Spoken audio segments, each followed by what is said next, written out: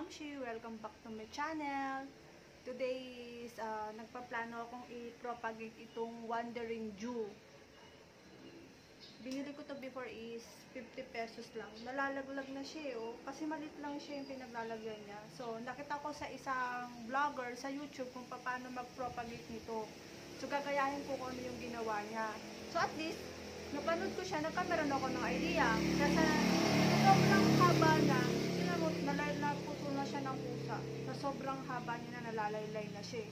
Kaya gagawin ko siya. Kung ano yung napanood ko, gagayahin ko. Para naman, at least diba, may natutunan ako. At syempre pag nag-lash to, pag nag-lash siya dahil sa ginawa kong pag-propa, edi syempre, malaking kasayahan sa akin yun.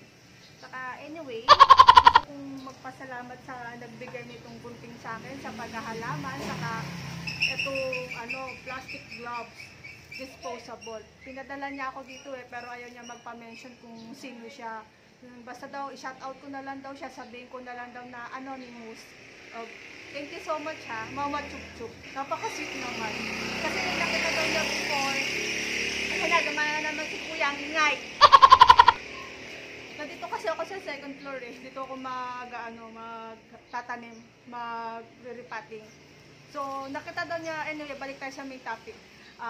Nakita daw niya before sa mga vlog ko na dinadakot ko yung lupa without using gloves, any gloves. Alam niya na sensitive ako sa mga alikabok, sa lupa na nagkaka-rashes ako, nagpapantal-pantal ako, kaya pinadala niya ako ng disposable plastic gloves. Anyway, thank you so much. Saka yung gunting. Kasi nakita rin daw niya na ang ginagamit kong panggunting is yung gunting sa kusina. Hindi daw maganda yun kung gagamitin ko daw yung pangkusina at yung panghalaman. Kasi meron daw mga halaman na nakakalason. O diba, sweet naman. Anyway, thank you so much. Gagamitin ko na siya ngayon. Umpisahan ko na mag-propagate ng wandering Jew. Noon dati, yun, alam nyo ba guys, akala ko dati ang pangalan niya is Morning Jew. Yung pala is wandering Jew. So ngayon, magpo-propagate ako. First time ako. So, yun na nga guys. Kumuha ako ng isang bote ng empty bottle ng Pepsi. Tapos, kinat ko siya. Kinat ko siya from here. Ito na siya nung kinat ko. Tapos, binutasan ko din yung ilalim niya, yung takip niya. Para once na didiligan natin, lalabas yung tubig niya dito, diba? Hindi siya maibista. Tapos, nilagyan ko siya ng mga butas. Yan o. Mga butas. Diyan ko mamaya ilalagay yung wandering Jew. Ito yung nakita ko na ginawa ng isang YouTuber na paano siya mag-propa ng wandering Jew. So, gagawin ko siya, gagayahin ko siya. Siyempre, gusto ko rin maging ganun kaganda, ganun kalas yung wandering Jew. Tapos, ako pa yung may gawa, diba? Hindi ko siya binili, hindi ginawa ng ibang tao. Ako mismo yung gumawa. Kaya, siyempre, pag nakita kong maganda kinalabasan nitong experiment ko na to is my pleasure, you know. So, ngayon mag-i-start na tayong mag-propa. Samahan nyo ako guys. So, yun na guys, mag-i-start na tayo. Gagamitin ko na itong gloves na pinadala sa akin. Para naman na makita niya na ginamit ko yung binigay niya sa akin. Para sa uulitin ulit.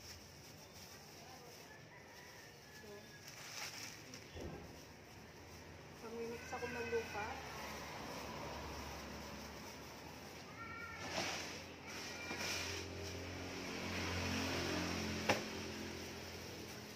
Yung lupa dito binibili, lahat binibili. Walang kasi yung lupa na mapapagkuhaan dito kahit ang lugar namin may Tagaytay. Wala kami sariling lupa, so kailangan siyang bilihin. So itong lupa ko pinaghalong yung soil,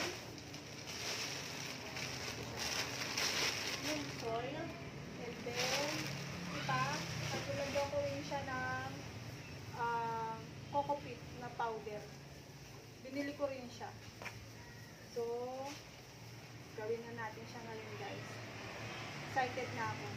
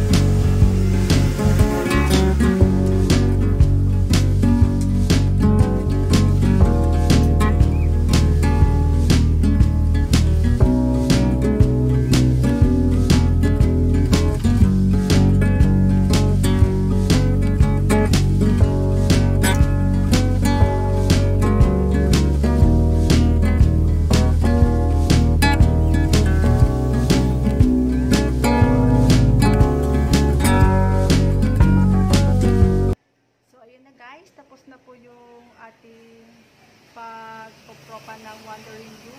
So, sana is mag-lash talaga yung dahon niya, kagaya ng napanood ko sa isang vlogger, di ba?